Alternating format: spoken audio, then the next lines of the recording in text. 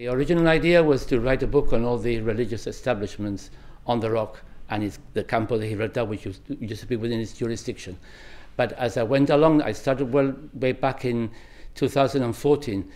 More and more facts were coming up, especially lots of information that hadn't been in the public domain. And I finished up with 4 books instead of 1, and this is the 4th one. The first one was based on the what is now the Roman Catholic Cathedral, when it used to be a Maronite mosque. Then the second one on the Franciscan monastery, which we call the convent. And the third one, which came out last year, was on the 3 monasteries and the convent and the Hermitage of Our Lady of Europe. This one is basically on all the other churches that existed in Gibraltar and form part of the rock and its environments. So can you tell us about any particularly fascinating discoveries that you made during your research? Well, there's a bit of everything. For instance, some of the churches I didn't even know they existed. We had one where the Mother Care shop is now. I shouldn't be advertising, but there used to be a church there, Nuestra Señora de las Angustias, and it is said that at one time the Inquisition in Gibraltar used to meet there.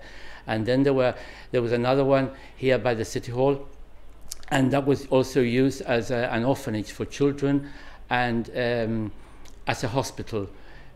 Although a hospital was later founded by Juan Mateos up in what is later St. Bernard's Hospital. But as I was telling you before, there was even the case of one priest brought before the Inquisition, because not only had he had an affair with one of his parishioners, apparently, but he had also been pinching money from the poor box. So, you know, all kinds of things going on. Are you now finished with this area of research, or moving on to other areas? I think I will move into another area, because I mean, there's much more to be written, I'm sure, but it will have to be somebody else to do it. I do write in newspapers on Gibraltarian culture and heritage and on the fortifications. I've got another project, which is the Sephardic Jews of Gibraltar. Hopefully that will see the light of day. And people are pressing me together with the Heritage Trust, to publish a book on the streets of Gibraltar, which have been coming out weekly in the Gibraltar Chronicle. So there are projects in the far distance or near future, I'm not very sure. So the proceeds from this book go towards the Heritage Trust Restoration Fund. Are you hoping that by giving this book as a Christmas gift, people will also be giving a gift to the Trust? There used to be a saying, buy a dog for Christmas. I always say, buy a book for Christmas, and try to find out more about what's going on, what happened in Gibraltar in the past.